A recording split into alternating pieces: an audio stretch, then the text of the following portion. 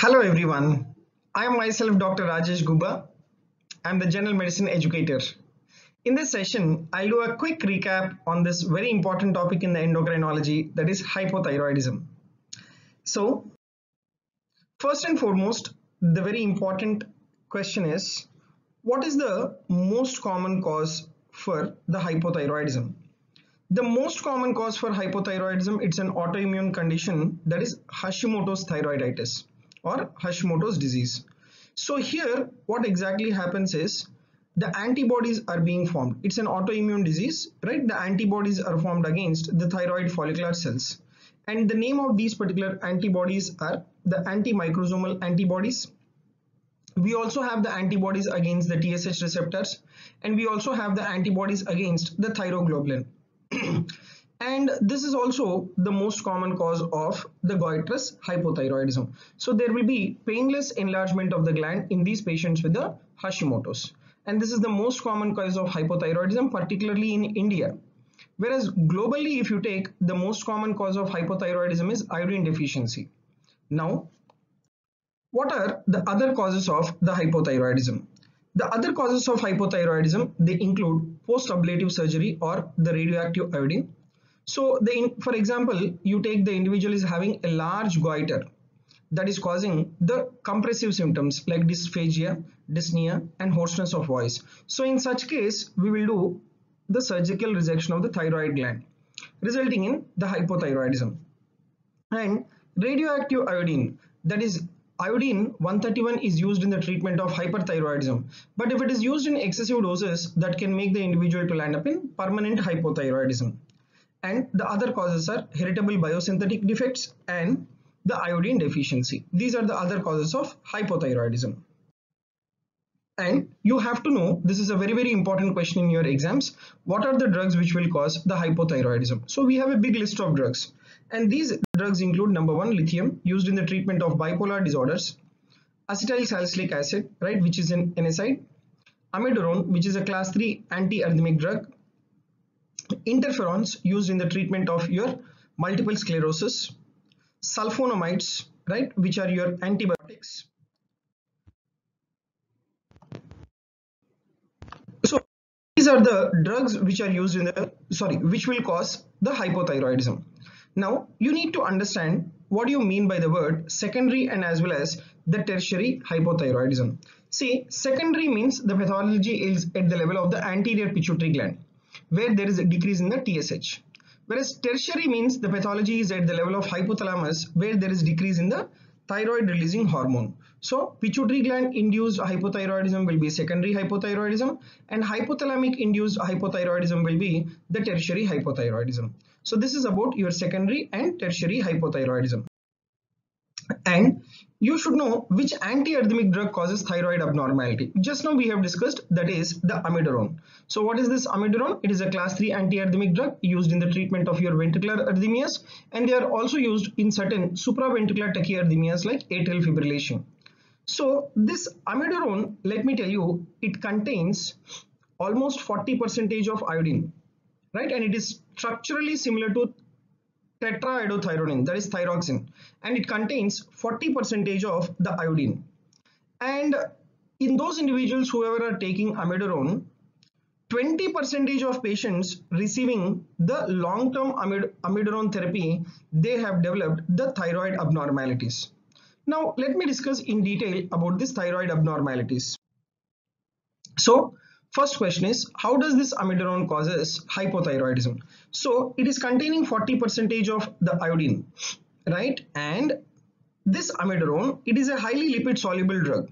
It gets concentrated in the adipose tissue, it gets concentrated in the muscle, liver, lung, and as well as the thyroid gland. So by getting deposited within the thyroid gland, it will prevent the thyroid hormone synthesis. The next question again, how does the amiodarone cause hypothyroidism? One mechanism, just now I have discussed, that is it is a lipid soluble drug and it gets deposited in the thyroid gland.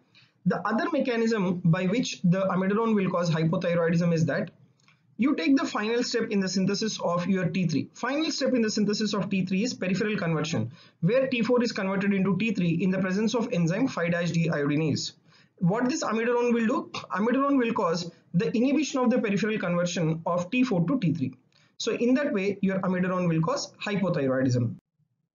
Now, this amiodarone-induced thyroid disorders, we have two types. Number one, amiodarone-induced thyrotoxicosis is there, and amiodarone-induced hypothyroidism is also there. So, amiodarone-induced hypothyroidism, just now we have discussed. Now, let me take up the discussion of amiodarone-induced thyrotoxicosis. So, how many types of amiodarone-induced thyrotoxicosis are there? There are two types. One is amiodarone-induced thyrotoxicosis type 1 and then type 2. Now, what exactly is this type 1 and type 2? Let me take up now. So, you take amiodarone-induced thyrotoxicosis type 1. See, amiodarone-induced thyrotoxicosis type 1 will occur in those individuals who are having underlying thyroid pathology already. And what would be that underlying thyroid pathology? It would be an autonomous nodular goiter or the presence of the Graves' disease. So in the individual who are having pre-existing thyroid pathology, amiodarone can induce thyrotoxicosis, that is called AIT1. And how do you treat these patients? You need to give anti-thyroid therapy. Next, what is amiodarone-induced thyrotoxicosis type 2?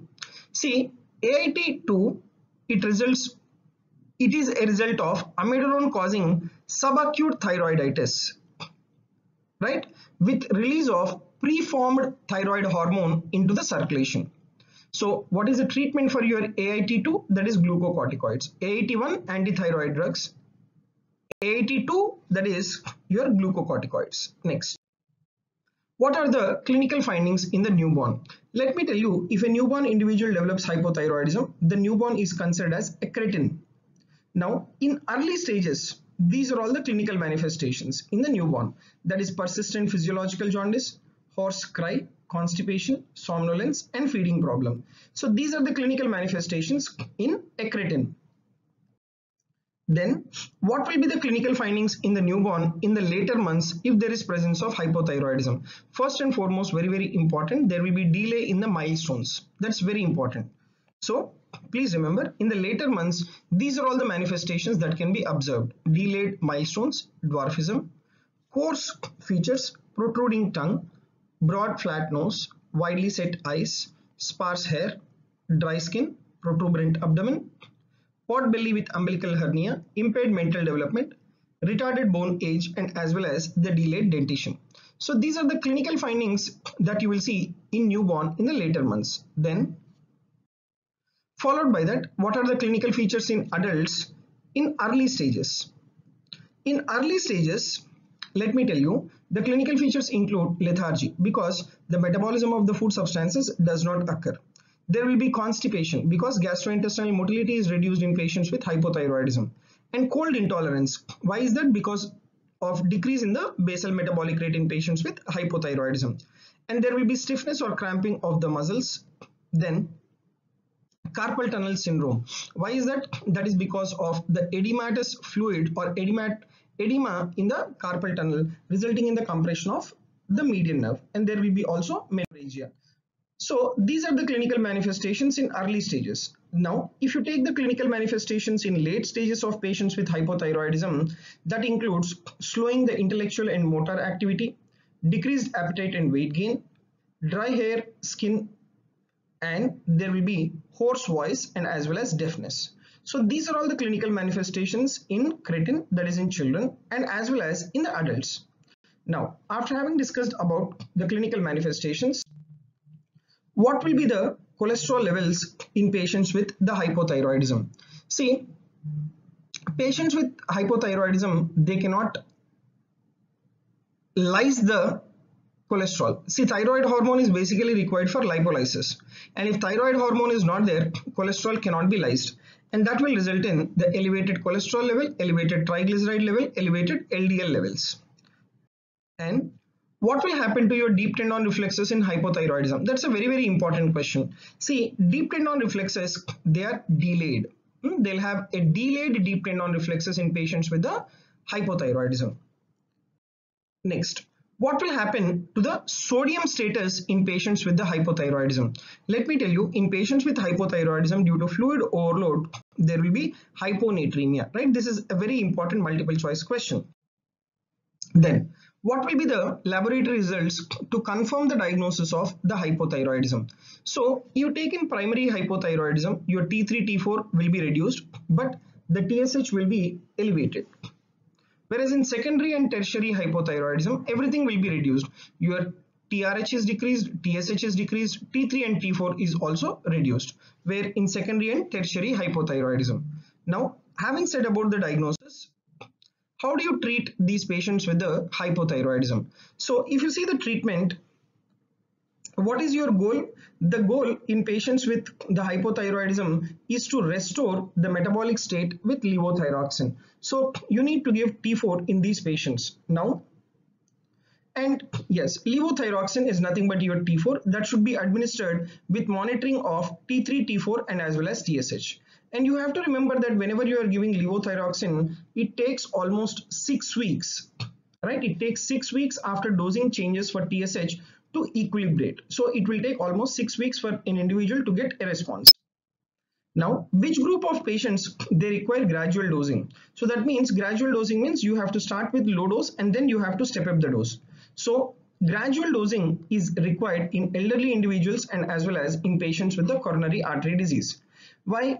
Because in patients with coronary artery disease, if you give high dose of your thyroid hormone, high dose of thyroid hormone will increase the heart rate.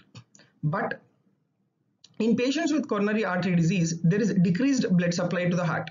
So at that time, if you increase the heart rate, there will be decreased supply and increased demand, which can make the individual to land up in angina. So in patients with coronary artery disease, you have to give a minimal dose and then gradually step up. And next thing is, what is the treatment for the suprathyroid hypothyroidism? See, suprathyroid hypothyroidism is nothing but your pathology in the anterior pituitary or pathology in the hypothalamus. So if there is a strong suspicion of suprathyroid hypothyroidism with a hypothalamic or pituitary origin, then you need to give hydrocortisone along with the thyroid hormone. Okay, so why? Because whenever there is pathology in the pituitary, there will be also decrease in your ACTH. Once there is decrease in ACTH, there can be decrease in steroids also. So you need to give hydrocortisone along with thyroid hormone. And in a patient with suprathyroid hypothyroidism, what is that you have to monitor? See, in primary hypothyroidism, you have to monitor the TSH, but suprathyroid hypothyroidism, T4 levels have to be monitored rather than the TSH, right? This is a very, very important point. Please remember that. Okay, next. What is the timing of levothyroxine, right? When is that you have to give? You have to give this levothyroxine early in the morning, empty stomach, right? Should be taken early in the morning, empty stomach. Very, very important point. Now the question is, why levothyroxine should not be given with other drugs or vitamins or multivitamins? What happens if you give levothyroxine with other drugs or vitamins or multivitamins? So please remember, the multivitamins, calcium, iron, all these drugs, they will decrease the absorption of levothyroxine. So that is the reason why they should not be given with other drugs. Very, very important point. And what happens to the demand for thyroid hormone during pregnancy? Always remember, during pregnancy, the demand for the thyroid hormone will increase. Right? The demand for the thyroid hormone will increase. That is the reason why in a pregnant female with pre-existing thyroid disorder or the family history of thyroid disorder, you have to do a close monitoring of TSH and T4. That has to be done. And lastly, how is hypothyroidism during pregnancy? That has to be treated. See, hypothyroidism during pregnancy should be treated with levothyroxine, that is T4, with serum TSH goal to be kept in the lower reference range. What is a normal TSH value? 0.5 to 5 milliunits per liter. So you have to keep it in the lower reference range whenever you are treating hypothyroidism during pregnancy. Now, the serum TSH should be measured the serum TSH should be measured at 4 to 6 week gestation. 4 to 6 week gestation means that is around your first month or 1.5 month. Then every 4 to 6 weeks until the 20 weeks of gestation. So this is how the hypothyroidism during pregnancy has to be treated. So this completes the discussion of this very important topic in endocrinology, that is the hypothyroidism. Thank you very much.